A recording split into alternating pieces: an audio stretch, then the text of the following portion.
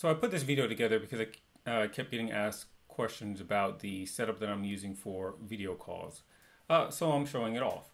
What I'm using now, instead of using a standard web camera, I'm actually using an old DSLR that I have. The DSLR is feeding video to the computer through a device that causes it to look like a regular webcam. You might have seen these promoted online. This is the Elgato Camlink 4K. While reviews of it have been glowing, my feelings are a little bit more mixed, and I'll talk about that in a moment. But with respect to the setup, I'm able to get a much clearer picture with the DSLR. I can control the depth of field, so you can see that everything that I have in the background is pretty much blurred out, which is how I prefer for things to be. So I have control of that, especially since I'm using a manual lens. And I guess things would make more sense if we go and compare how the video looks on some of the other camera options that I had.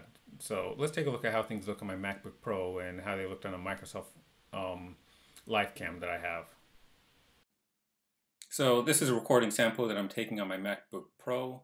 This is a 2014 model.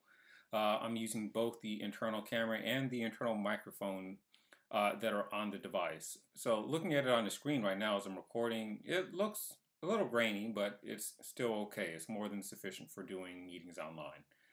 Now, let's see how it looks on one of my other devices.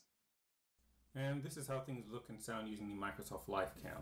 Now, I've switched from my Mac back to my PC. Reason being, when you plug this into the Mac, for some reason, the exposure gets turned way up. And if you want to adjust that, there's an additional application that you have to purchase to get access to those controls.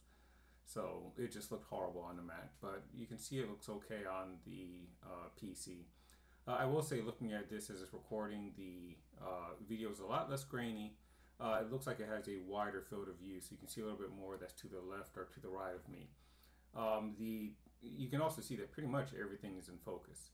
Now let's go back to the DSLR and take a look at how things are looking there. So going from those back to this, you can see that there is a bit of a difference in quality.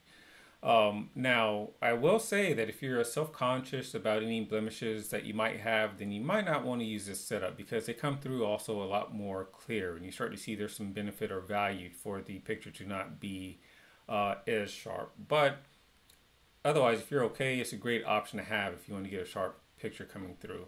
I did get some comments that it almost kind of looked like it was documentary quality as it was coming through on the other side of the feed. Now, as far as the details of my setup go, for a camera, I'm using the Canon 5D Mark III, which is a bit of an older DSLR. Since then, they've moved on to the Mark IV and then moved on from that to making some mirrorless cameras. For some of the cameras that are out there now, you don't even need to have this HDMI adapter. You can instead just download a firmware update or download a piece of software, and that will allow you to use your camera as a webcam. So if you already have a camera, first check and see if there's any type of software or firmware available that will allow you to use it that way. Oh, and I did get asked if I was using a PC or a Mac. This setup will work on both devices. For positioning my camera, I already have some hardware for doing that, so I didn't go out and buy anything additional, but I suppose a desktop tripod would work. But what I'm using right now is I have a K-clamp and I put a tripod extension on it, and that's what I'm using to keep my camera at a certain height. On top of the tripod extension, I did put a ball head adapter on there so that I could position the camera in whatever way that I like. And just so that I don't have to worry about the batteries on my camera going dead. I don't have a battery in there right now, but I did put in an adapter that looks like a battery, and it will keep the camera continuously powered. For focus, and this is completely unnecessary, but I already have this, I have a remote focus device that's just connected to the teeth on the lens. So if I want, I can change focus as needed. And with a shallow depth of field, that's kind of necessary because if I lean back a bit, you can see I start to fall out of focus, but I can grab into the remote focusing knob and adjust my focus without having to reach into the camera and adjust the lens. Now, if you're using a camera where it will actively change focus as it is recording, then this is something that you don't have to worry about. I'm using a completely manual lens on this camera, so that's not an option. Plus, this camera will not change focus once it starts recording. Now, concerning the one thing I don't like about this device is its reliability. I use one of these at home and have been using 3 of them at work. And when they work great. But the problem is every so often, and it could happen while you're in the middle of using it, it just seems to lose video feed. And sometimes when that happens, the only way I can get the video feed back is to unplug the device and plug it back in. And I'd really love to be able to just plug this in an area where I can plug it in and forget about it.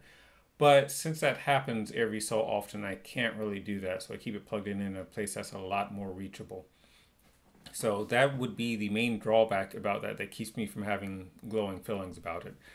There's another device that is coming out made by Atmos. It's not out yet, so I haven't gotten a chance to take a look at it. But if you're considering going with a setup like this, that might be another device to look at and look into and see if there are any reliability problems with it. And if you're curious about the problem that I'm running into, if you do a web search on Camlink 4K lost video signal, then that should bring up a number of results where people have run into similar scenarios with the device. But that's pretty much what my setup looks like. I don't think there's any other details really get into. The audio quality is not that great, but I could probably fix that up easily by putting an external microphone on the camera. I already have some. They're in a box right now. It's just a matter of pulling one out and plugging it in. But most of my external microphones run off of batteries. To me, it wouldn't make sense to plug it in, because then if I don't forget to turn it off, then the battery's going dead, and then the next time I go in a meeting, I might wonder why is no audio coming through.